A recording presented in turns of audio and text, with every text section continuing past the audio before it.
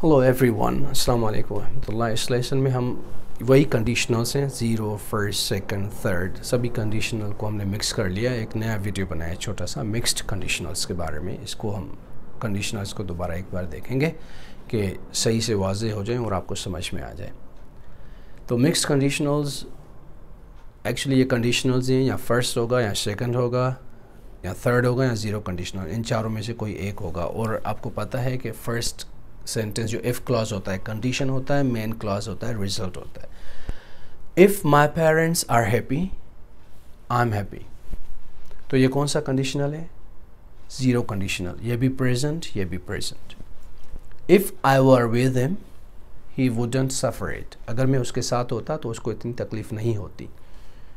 ये है second conditional, ये ज़हन में रख लूँ जो हमने पढ़ा है।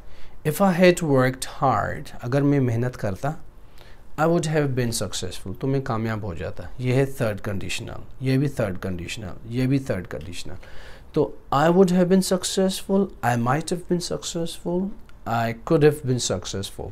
बट रिमेंबर ये थर्ड कंडीशनल में यूज़ हो सकते हैं। ये भी ज़हन में रखें कि वुड के बाद जो हैव आएगा वो जब आप स्पीक करोगे तो आप कहोगे I could have been successful, I might have been successful, I would have been successful, would have been। तो ऐसे नहीं कि would have been separately कहने की ज़रूरत नहीं है, because you're speaking English, it's better if you could say I could have, I might have, and I could have, I should have। तो ऐसे ये यूज़ होंगे। देखिए मिक्स कंडीशनल्स हैं। I'm happy if my parents are happy, result इधर आ गई, condition उधर आ गई। तो कंडीशन आप पहले भी लगा सकते हो, if my parents are happy I am happy, पर आपने रिजल्ट यहाँ पहले लगा दिया। We wouldn't suffer it if I were with him, he wouldn't suffer it if I were with him, condition second. So we know this, I know you understand. First zero conditional, first conditional, second conditional, third conditional. तो ये mix conditional एक general overview बता रहा हूँ आपको conditional sentences का। अब देखिए, if he had signed up for the tour last week, he would have joining us tomorrow. Sorry, he would be joining us tomorrow. ये something unreal है, result उसकी अभी नहीं आई। अगर लास्ट वीक वो साइन अप करता ना टूर के लिए, तो कल ये हमारे साथ ज्वाइन कर रहा होता। पर इसमें हाफ सच है कि ये नहीं हुआ, ये भी सच है, पर ये देखो कंटिन्यूस में यूज़ हुआ है। ये ज़हन में रख लो, ये फ़र्क है सिर्फ इसमें। Something unreal, hypothetical, result not seen yet. If he had signed up, तो उसने साइन अप नहीं किया। He would be joining us tomorrow, और वो ज्वाइन भी नहीं कर रहा क्योंकि उसने साइन अप नहीं करा था, तो ज्वाइन भी नहीं कर रहा। बस एक अनरियल है, तमन्ना है कि करता काश तो ये हो जाता। और ये देखें, if Ali spoke English, he would have translated the letter for you. If Ali spoke English, अगर अली इंग्लिश बोलता, उसको इंग्लिश आती, तो ये लेटर आपके लिए ट्रांसलेट करते। देखो, but Ali doesn't speak English and that's not why he didn't translate the letter, और that is why he didn't translate letter. तो ना अली को इंग्लिश आ रही है, इसीलिए उसने लेटर भी ट्रांसलेट नहीं किया। अगर उसको इंग्लिश आती, ये हम पास्ट की बात करें, तो वो लेटर आपके लिए ट्रांसलेट कर देता। तो इसमें देखो पास्ट सिंपल यूज़ हुआ है। सिचुएशन यही है, but Ali doesn't speak and that's why he didn't translate later। तो उस सिचुएशन को डिस्क्राइब करने के लिए आप ये यूज़ कर सकते हो। If the teacher weren't so nice, अगर टीचर अच्छा नहीं होता, so he wouldn't be tutoring you in math tonight। ये देखो ये प्रेजेंट है, ये आज रात की बात हो रही है। अगर तुम्हारा उस्ताद अच्छा नहीं होता ना, तो आज रात वो तुम्हें मैथ की ट्यूशन नहीं देता, नहीं आता देने।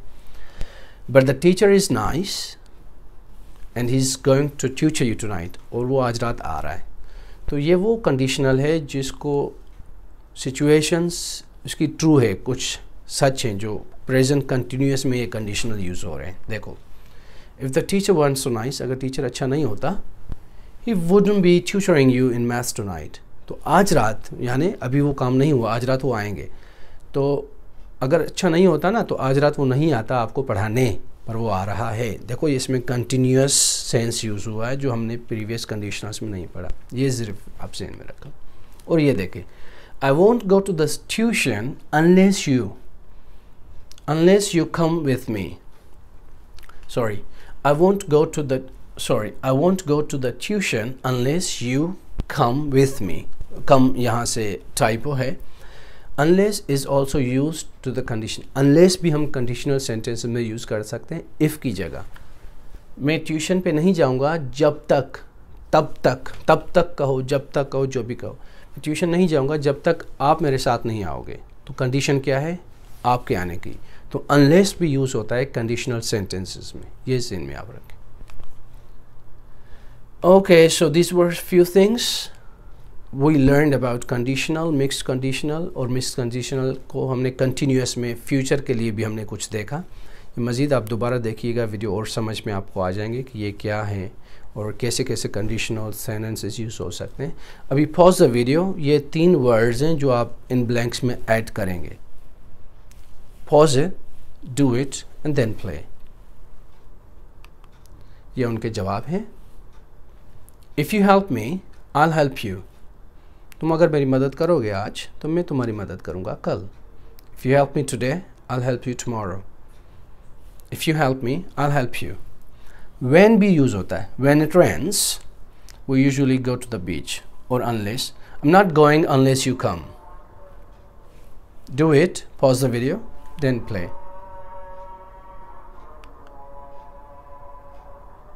These are the answers. It's awesome time. Alright, thank you very much for watching. Don't forget to subscribe and like. Bye-bye.